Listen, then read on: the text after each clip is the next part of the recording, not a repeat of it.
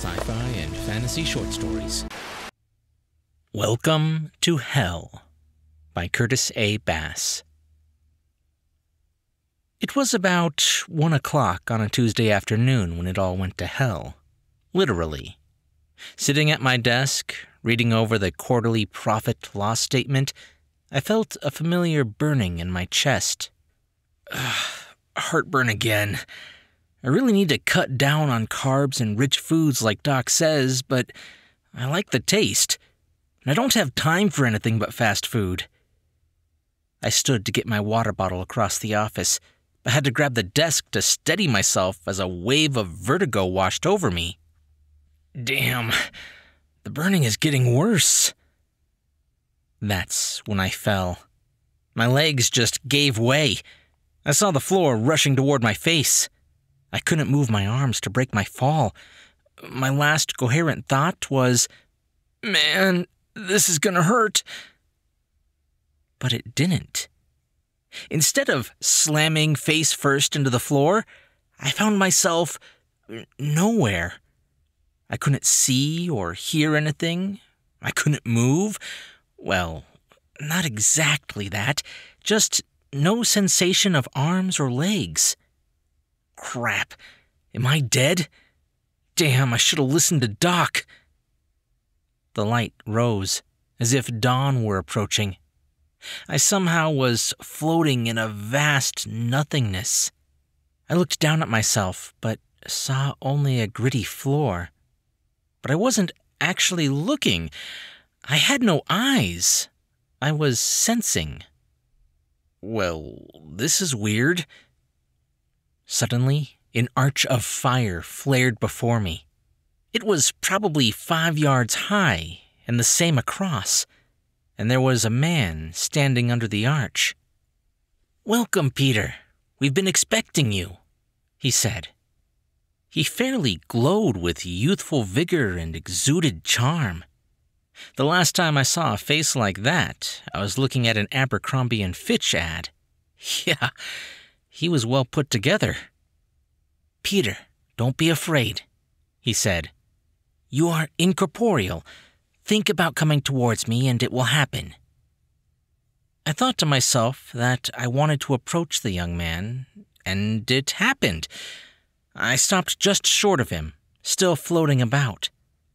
I could tell that he was beyond the fiery arch. It was strange, but the arch gave off no heat or sound. Fire like that should be hot and loud. "Peter, just come through the arch and we will get you situated," he said in a calm, persuasive voice. I found myself wanting to do what he requested, but I hesitated. What is this place? I directed my thought at the young man. I figured since everything else worked with brain power, he could probably hear my thoughts. "Who are you?" "My name is Tamael. My task is to help you acclimate to your new home. This is Hell. Welcome." "Hell? Hell no, I ain't going in there. Where is St. Peter? I want to file an appeal or whatever it is you have to do. I was a good guy.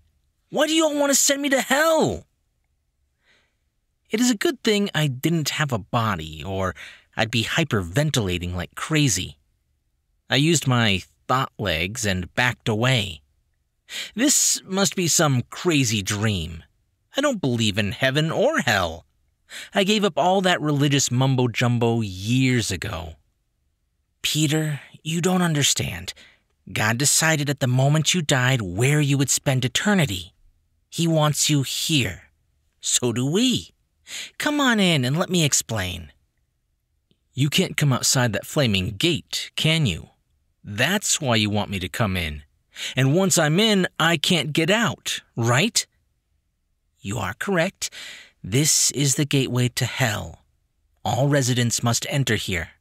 Come on in. It's not what you think." "You don't know what I think." "Actually, I do. I can read your mind, remember?"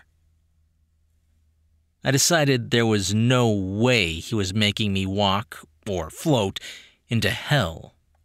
Nope. Not no way, not no how. I began floating toward the gate. What? No, I don't want to go. Calm down, Peter. It's your destiny. You'll be okay. Totally against my will, I floated under the fiery gate. As soon as I had passed it, the gate vanished. I was in hell, a place I never really believed in. Shit. Tamael stood there in his expensive business suit, perfectly groomed and looking smug. If I'd had limbs, I would have smacked him. Now it's time to get to work.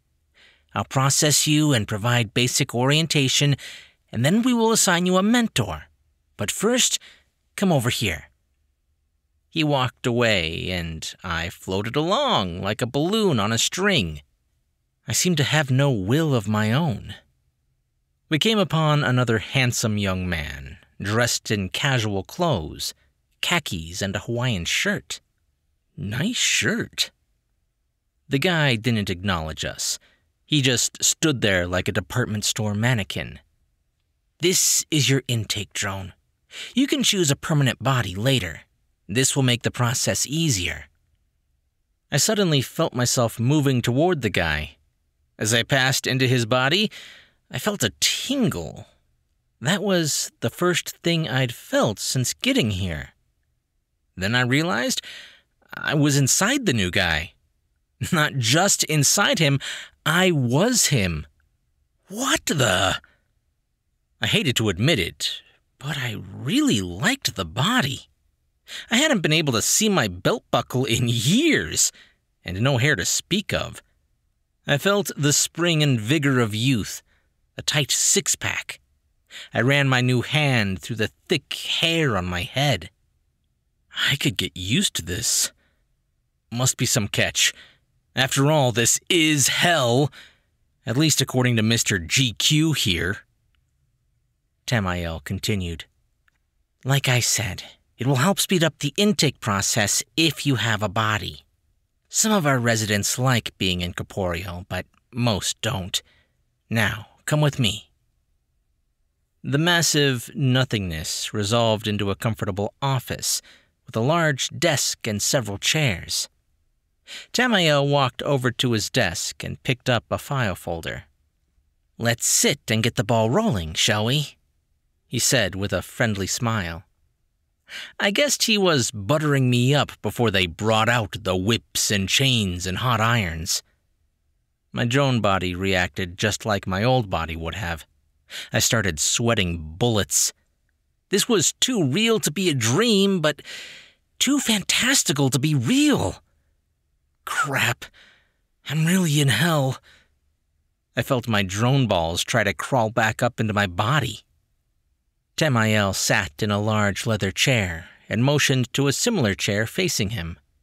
Lacking other options, I sat. He flipped open the file. Okay, you're Peter Allen Jones, age 57, right? You know that. Well, let's review why you're here. He scanned over the pages. You were kind of boring as a kid, but you blossomed in college. Overindulgence in alcohol and drugs, good. And promiscuous. You liked the ladies. He raised his eyebrows and gave me an approving wink. I was sure my new face was blazing red. Yeah, I went a little wild once I got away from home. But you were responsible. You used protection every time. Good for you. Then, after college, you found a wife, remained faithful to her, and were a good husband until you divorced. So, why am I here? Is God really so pissed that I slept around in college? Well, he is a bit of a Puritan, but you haven't been sent here for that. Peter, you are an atheist. I'm frankly surprised you're accepting all this so well. Well, it has crossed my mind that I'm having a stroke and this is all fantasy. No, it's real. You had a massive coronary, dead before you hit the floor. Well, so I was an atheist. God hides himself. How does he expect us to believe? And like Richard Dawkins and Stephen Fry say, he's got a lot to answer for. You'll get no argument from me or anyone else here. Yahweh's not exactly anyone's favorite deity around this place. Peter, relax. You're going to like it here. He laid my file aside. But hell is all about fire and brimstone and punishing and crap.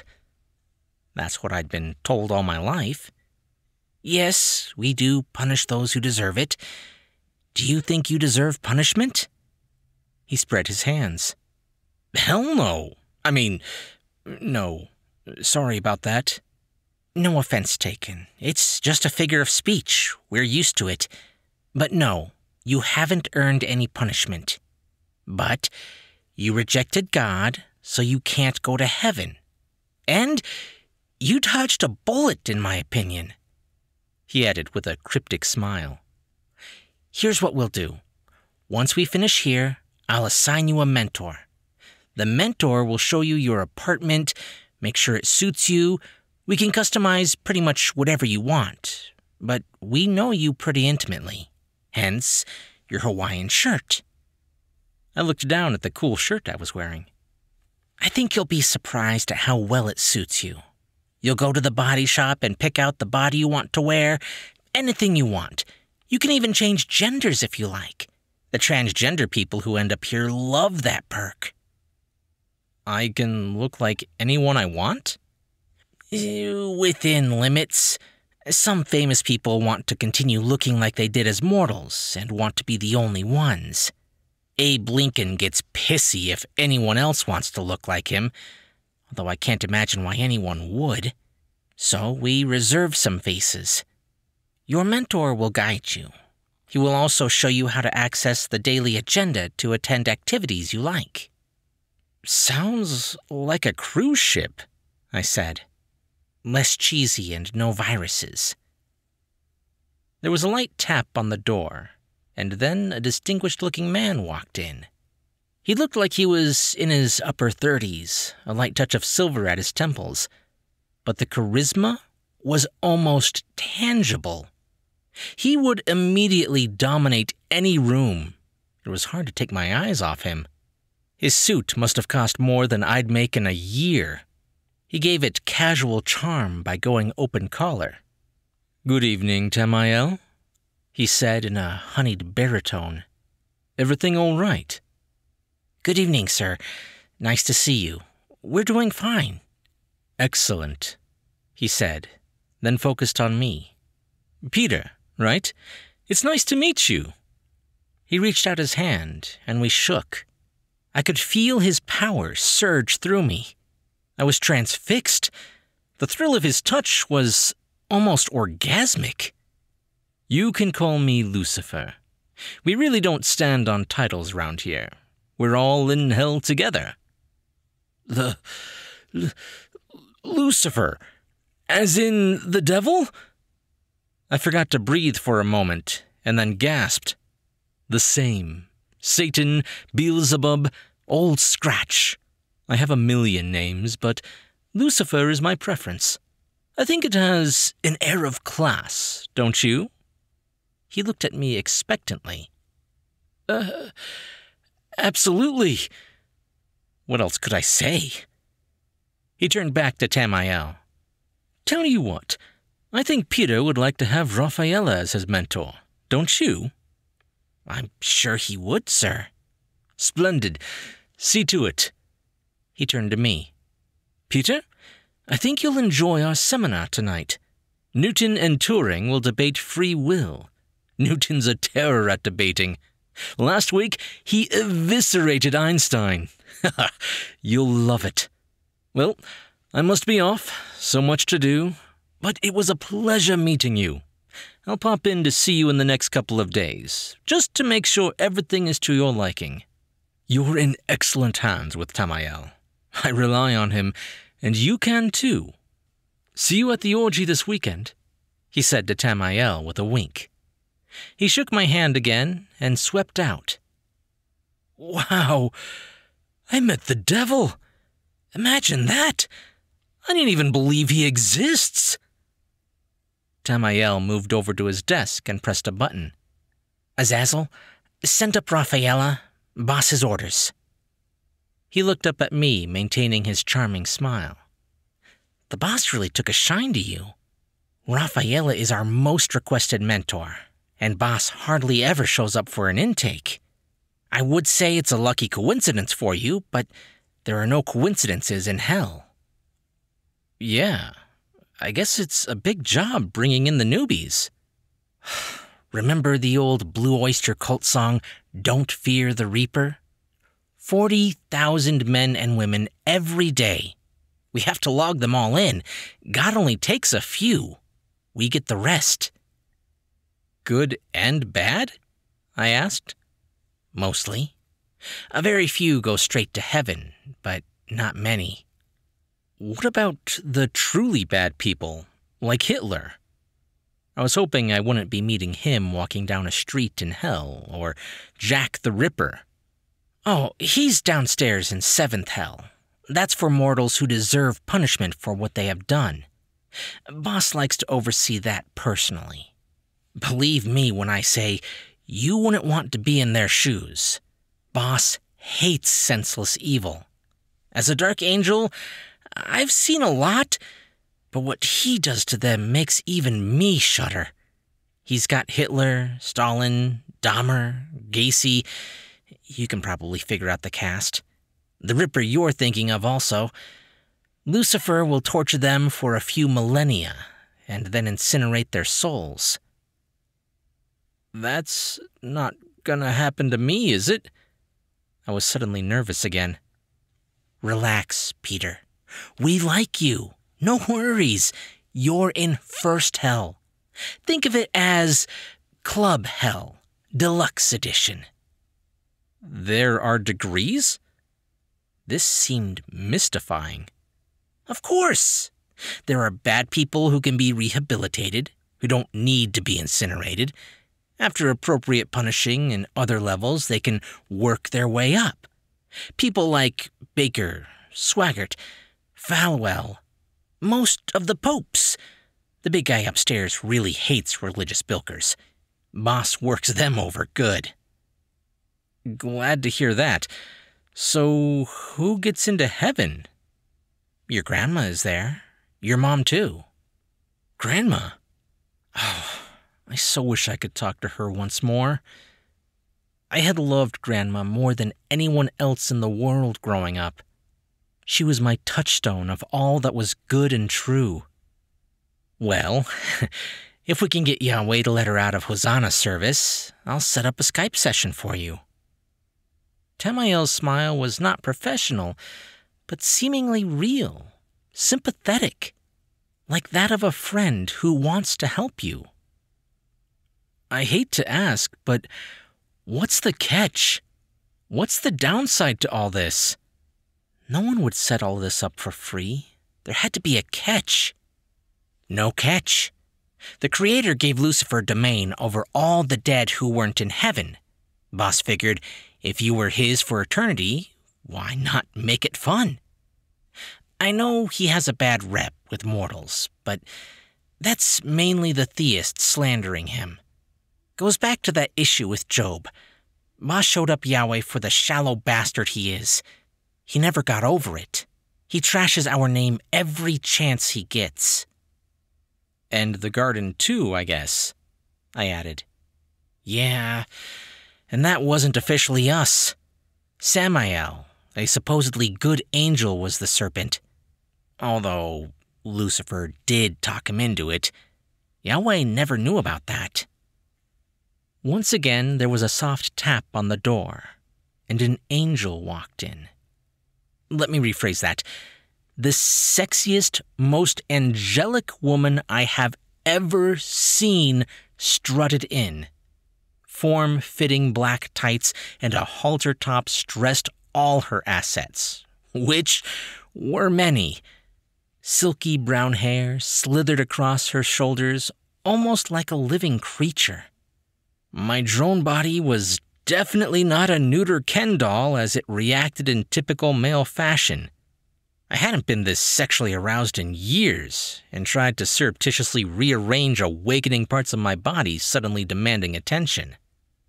"You sent for me, Tam?" she said, propping one hip to the edge of his desk. She turned her green eyes on me and gave me a sly wink. My drone heart almost popped out of my chest. "Yes, Faye. The boss specifically asked me to assign you to Peter as his mentor.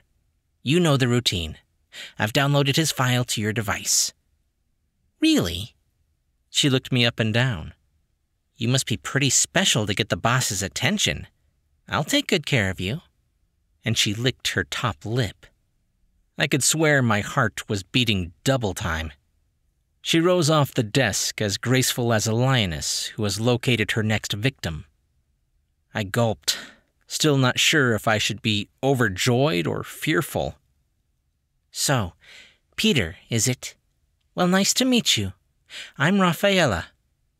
She took my hand, and I could feel a warmth flow into me, calming me. "We are going to be great friends. I love showing new residents all the joys of hell, and I do mean all the joys. Come with me." She pulled me to my feet. At this point, I would have followed her anywhere. We left Tamael's office and followed several winding corridors, finally exiting onto a large plaza. There were people everywhere, strolling about, sitting, eating. There was even a volleyball game going on. "I just can't get over this," I said to Rafaela. "It takes some getting used to. You will love it here. You can eat and drink as much as you want. No weight gain, no hangovers, no pain of any kind. And the sex. You haven't lived till you've had sex with a demon." "You're a demon?" I didn't know any of the hierarchy of the place. "Yes, I'm a succubus, a kind of demon. There's dark angels like Tamael, Azazel, and the others who handle the administration and the punishment division. Demons usually handle orientation, mentoring, and other duties, but sometimes us succubi lend a hand." She looked at her handheld device, pushing buttons. "We need to get a move on. There's a lot going on tonight that I'm sure you'll want to see. After the debate, we're going over to Elysian Fields for a bonfire. There'll be wieners and marshmallows for roasting. Lennon told me he and Janice were going to have a jam session. Maybe get Hendrix or Morrison to join in. Our impromptu jam sessions are the best." Did I hear Lucifer say something about an orgy? Her comment about sex had reminded me of his parting remark. "Oh, yeah, this weekend. Nero only recently got out of second hell and asked for an old-fashioned Roman orgy. I'll make sure they deliver a toga to your apartment. Now let's go get you that new body and get you back to your place. My favorite part of orientation is showing you how thoroughly a demon can blow your mind with hell-shattering sex. After me, baby, you won't ever be the same." I couldn't tell if the next sound she made was a purr or a growl. Either way, every hair on my borrowed body stood on end, and my khakis suddenly seemed 2 sizes too small. She slithered up close to me and ran a long nail up my neck in a way that made every nerve ending in my body fire at once. Her other arm kept me from collapsing. "Yeah, baby, you're gonna love hell." This sounds too good to be true. If hell has all this, what's heaven like? I couldn't imagine how it could be much better, but then I was coming at this from a secular and admittedly sensualist viewpoint. Maybe my moral compass was skewed. Rafaela released me and was businesslike again. "Mostly hosannas. Everybody on their knees around God's throne, licking his feet and singing his praises. Really seems to give him a woody." "I thought heaven was supposed to be the ultimate," I said. What she was saying didn't appeal at all. He shoots them all with this bliss thing. It drugs them into thinking everything is beautiful, makes them fine with fawning over his nasty old feet and singing the same tired hosannas. They're in a continual fog, rolling on the floor, licking him and petting him. Remember that party in '79 when everyone did the acid? I'm sure my borrowed body blushed. That had been one wild party. Yeah, it's like that, only without the sex. No sex in heaven. What's he got against sex? I wondered. Are you for real? God hates sex. St. Michael told me it's because he has a tiny dick. Just saying. Me and Mickey and Gabriel have this little thing on the side. Light angels have needs too. I heard a beeping come from her device. Hold on a sec, she said, holding it to her ear. She listened for a few moments. You're kidding me. There was incredulity in her voice. Are you sure? A pause. Okay, I'll tell him. That sucks. Yeah, later. What? Sweat broke out on my brow as she looked at me with a sorrowful frown. Seems there's a change in plans, Peter. Your secretary found you as soon as you collapsed. They've been working on your body and got your heart started again. You have to go back. But I don't want to go back. I'm thinking I could like hell. It was cruel to show me all this and then yank it away. I'm sorry, but don't worry. We aren't going anywhere. We'll be right here waiting for you. But be careful. Now that you know God is real, you won't be able to go on being an atheist. You'll have to do a little work to make sure God sends you back to us when you die next time. You're a good person. Your only black mark was atheism. Go out and sin some more. Lie, cheat, fornicate, blaspheme every day. Yahweh really hates that. Have a little fun. I'll tell the boss I want you when you get back here. She kissed me on the cheek, and everything faded. I think he's coming too, I heard a voice say. Rafaela? I moaned.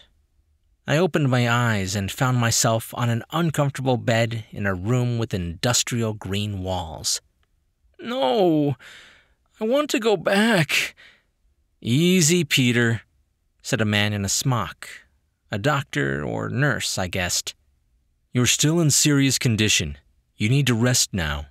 Just relax and everything will be all right. No, it was not all right. I hated it. I didn't want to be here. I wanted hell. I considered what Rafaela had said and made a vow right then. As soon as I was out of the hospital, I would find and join the nearest satanic temple. I might even become a high priest. I'd be a natural. How many others could say they have shaken hands with the devil?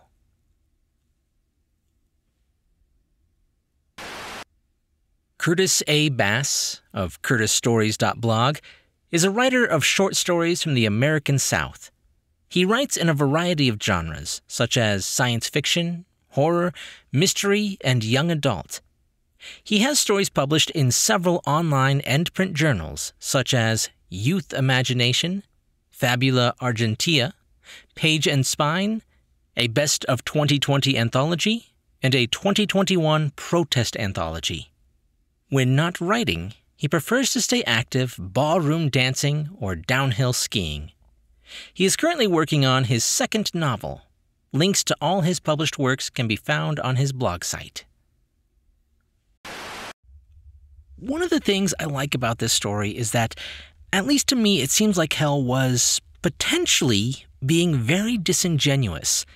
I can't speak to the author's intent, but if hell knew that Peter was going to be resuscitated, perhaps they didn't want him having a life-changing revelation and finding religion all of a sudden. So, instead, they lay out all his heart's desires before him, before, oh no, looks like you have to be extra sinful to get back down here next time. I don't know. It's just a thought. Either way, what a great little story. I hope you guys liked it. If you did, be sure to leave a thumbs up and a comment if you're on YouTube. And if you're listening to the podcast, just be sure to subscribe for brand new stories just like this. I'm Chris Herron, and that's it for today's Tall Tale TV.